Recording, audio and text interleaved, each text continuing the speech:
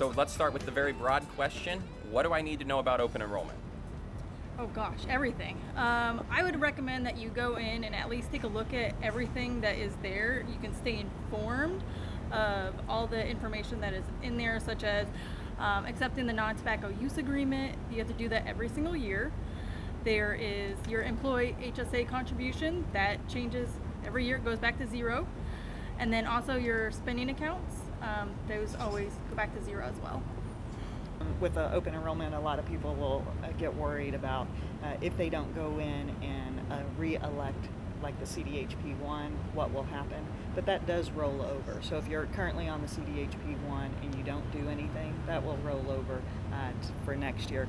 But our non-tobacco use agreement will default to I decline, and also the HSA contribution, your portion will default to zero.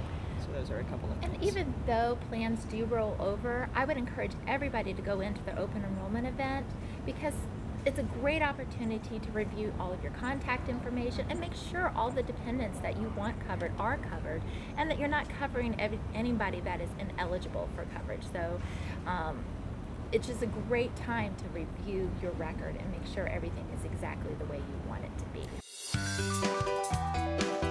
Okay, so what dates and times is open enrollment open online? It is open from October 19th to November 9th at 4 o'clock Eastern Standard Time. So 4 o'clock in the afternoon. Correct. I've been told, this is my first one, that's a change from the past. That is correct. It typically closes at noon, so you have a few more extra hours this to go around, but it's important to not wait to the last minute. Every year, lots of people wait to the last minute, and the system does sometimes get slower because so many people are in the system. So we encourage you to go early, complete your open enrollment, print out a benefits summary, which talks about what coverage you actually elected. So it's your documentation to support what changes you made. I think that election summary is very important. Every year we do have individuals that call and say, I think this is wrong. I'm not sure if this was submitted correctly. Can you look this up? And do you have your election summary? And they say no. And that's your documentation. That's what you need as proof of what you have, the elections that you've made, what you've submitted. So I just think it's so important. Just print it off and put it in a file folder. Or if you can't print, we do get that call frequently. If you can't print it, you don't have a printer at home, save it as a PDF on your desktop. And if you don't know how to do that, we can walk you through that too.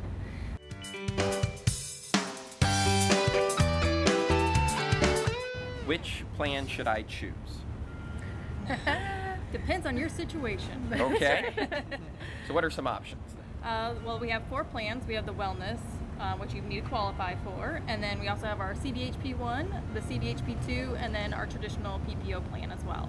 So the big differences: premiums, out-of-pocket expenses, your deductibles, and HSA. There we go. Yep. If you've earned silver status and you've become eligible for the wellness plan in 2017, then you'll need to access your open enrollment event and actively select the wellness plan, because if you don't, you will continue in the same plan you had before, or if you hadn't elected benefits before, then you won't have them next year. So action does need to be taken for that.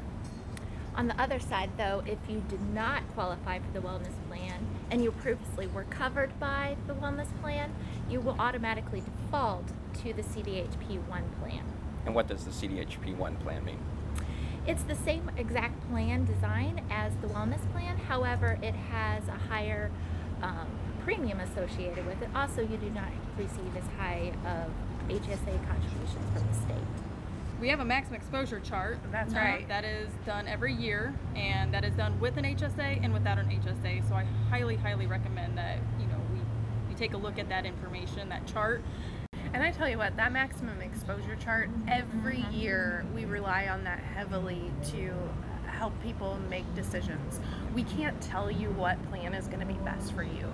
What we can do is help you walk through calculating your expenses that you think you may have, or maybe known expenses. If you have prescriptions that you take on a monthly basis, then you need to factor that cost in to the plan that you're choosing. So that maximum exposure chart shows the most that you will pay out of pocket in a calendar year, and that it takes account that you're going to in-network providers and that you've accepted the non-tobacco use agreement. So there's a couple factors there that we can play with, but it should be the most that you're going to pay out of pocket in that calendar year. So. You guys agree that probably the wellness and the CDHP1 is the most popular? Absolutely. Just because you have the lowest premiums and then you have the highest deductibles and out-of-pocket maximums, but you also get the highest contributions for your HSA from the state. So I think that's probably that's correct. What the majority of employees go with, but again, it's up to you and your circumstance. And some people choose the traditional thinking that it's the best plan for them, not thinking about how much you actually spend in premiums. So when you look at that maximum exposure chart, the PPO plan is the one that you spend the most at, no matter what kind of option, unless you only have that plan for a couple months and like retire and don't decide to pick up early retiree insurance or COBRA, because you just pay so much in premiums for that plan. And Kelly, how can I change my HSA contribution? You would just, at any time, if you want to change it during open enrollment, you would do it then. Any other time that you want to change it, you would just call the benefits hotline and ask us. You do not need a qualifying event to change that contribution. You can increase it or decrease it as many times as you'd like throughout the year. The IRS sets a maximum. Okay. And so the big thing is that when we are talking about open enrollment, we actually have how much you can contribute on the employee side for 2017, and that's the maximum that you can contribute for the year. So those are some key things to when you're taking a look at. You're putting in an annual amount, not the biweekly amount. Does the state match HSA contributions? The state actually does not. What it is that if you're electing the HSA, you get the state's contribution, so you do not need to put in your own contribution to get the state's. The biggest thing is to make sure you've elected it. And on your first paycheck, you will receive a lump sum, and then also from then on a bi-weekly contribution from the state. Okay, so they do continue to put money, but it's set amount. It's not Yes, based on how much you Correct. put in. It's based on the plan that you've elected, Okay. on the medical plan that you've elected. So it will correspond with that. We have a rate chart out on the Invest in Your Health Indiana website that will list not only what the premiums are for each plan, but also what the HSA contributions are, depending on the plan that you choose. And the coverage level you chose as well. So it's Single different versus between- family. yes. That's correct. And those contributions are only for the wellness plan, the high deductibles, the consumer driven health plan 1 and 2. You're not eligible if you elect the traditional PPO.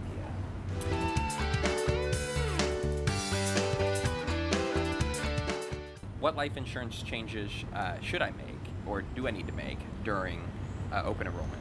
Well, I would review your beneficiaries and make sure that your beneficiaries for basic and supplemental life, because again, that is coverage that you have on you as the employee. So in the unfortunate circumstance that you were to pass away, then those beneficiaries would get those proceeds. So you really need to review those and make sure that those are up to date, and those are the people that you would like those to go to.